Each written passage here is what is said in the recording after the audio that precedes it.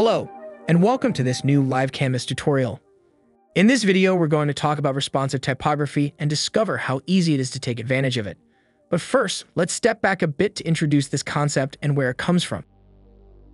Today, one of the biggest challenges when designing a web page is to achieve a great result across all different kinds of devices, from mobile phones to extra-wide desktop computer screens, with everything in between. This is what we call the responsive web, where accomplishing a good result requires quite a lot of effort and needs more powerful tools compared to the era when websites were experienced on desktop computers only.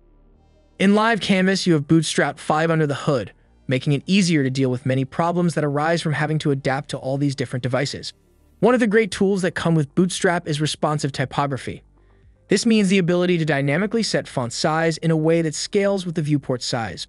This is achieved via a fantastic software module called RFS, which of course stands for responsive font sizes. It fluidly scales text while keeping an upper and lower limit, so text readability can be assured.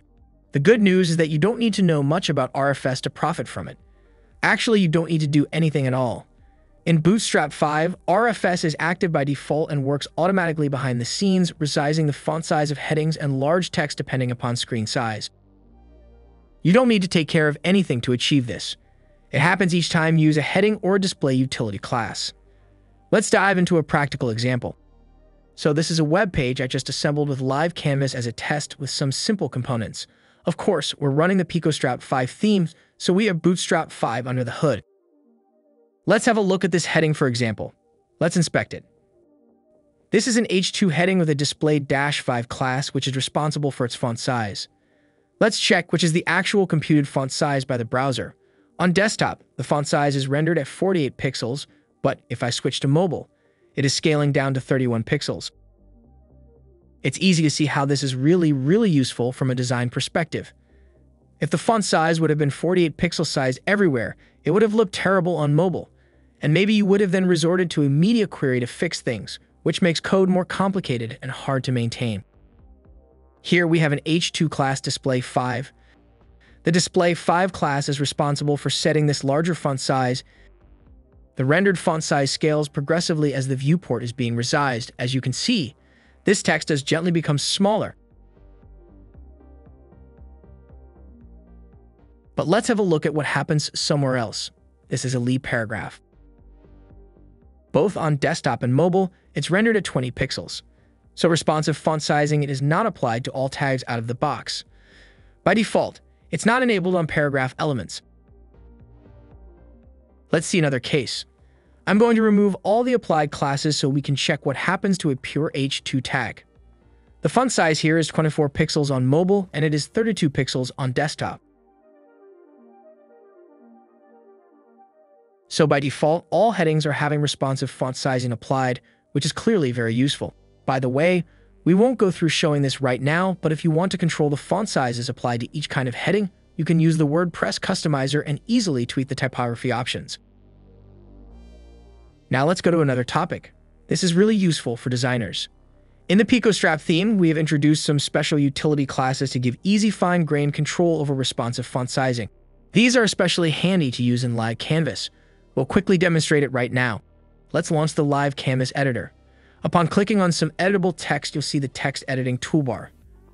Now if I click the classes link in here, an extra toolbar is revealed. From this toolbar, we can control the colors, the alignment, font weights, paragraph classes, display classes, the heading classes, and finally, responsive font sizing. As you can see, if I click in here, I can control the font size. But the cool thing is that font size is responsively applied using our own utility classes defined in the Bootstrap theme. Let's make it super large on desktop and see how it scales on mobile. Let's open the HTML editor to have a look at what's going on in the code to make this work.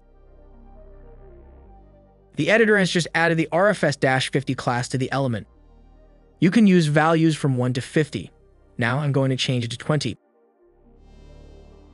Really useful. Now let's have a look at the RFS utility class Demo Pages. Let's head over to the Bootstrap site and pick a demo.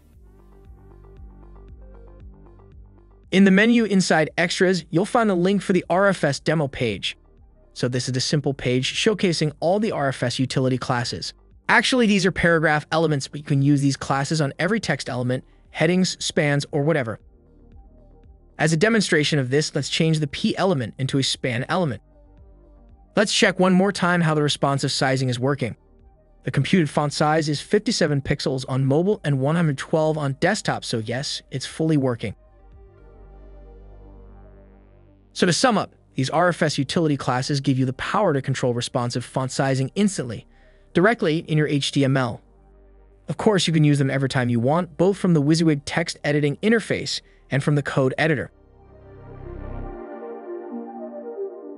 I hope this video has been useful for you. If this was the case, I'd really appreciate it if you click the like button. By the way, in order not to miss our next updates, please subscribe to our channel. As you may already know, LiveCanvas is a powerful and flexible tool for web designers, a page building facilitator which is relevant for those who like to be in control of their code. Please check it out if you haven't yet at livecanvas.com.